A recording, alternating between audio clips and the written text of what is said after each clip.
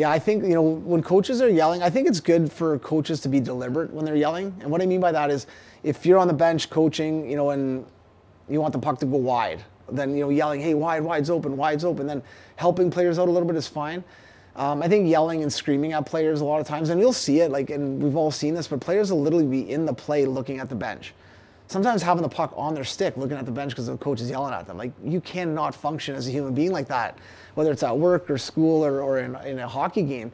So I think letting them play the game, I think, is the best way to go about it. Not to say that you can't, yell commands to them or help them out a little bit, or maybe help them with positioning a little bit as the game's going live. I think that's very appropriate.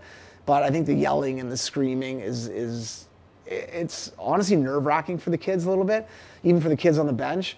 And then I think, honestly, trying to keep it positive. And it's hard because minor hockey, let's be honest, isn't good hockey. It's pretty bad hockey, and not all the kids are that good. Not really, let's be honest, at 12, 13, they're not really good players yet. So they're going to make a ton of mistakes, which is fine. But we can't dwell on them or get mad at them or change our whole demeanor because of it. I think we got to encourage it a little bit, try to fix those mistakes, and continue to kind of develop as that season or game is going on.